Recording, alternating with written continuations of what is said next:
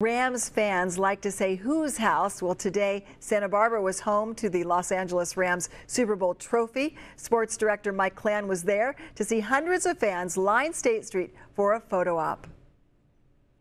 The Rams brought out their Super Bowl championship trophy, and that brought out the crowds at Paseo Nuevo. Hundreds and hundreds of Rams fans lined up on Santa Barbara State Street for their chance to get a photo with the Vince Lombardi Super Bowl trophy that the Los Angeles Rams won earlier this year. The event went from noon to 4, but this Rams super fan was the first in line to get that photo. I got out here about 8:30. Yeah, I wanted to be the first one in. I even cried when we won this baby.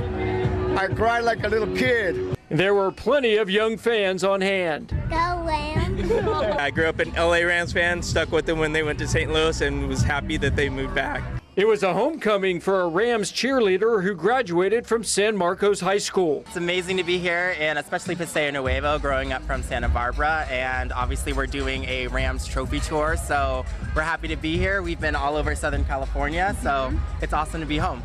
This is the second to last event on this 11-stop trophy tour that not only included cheerleaders, but Rams mascot Rampage. It was a picture-perfect day for local Rams fans to get an up-close look at the Super Bowl trophy. Reporting in Santa Barbara, this is Mike Klan.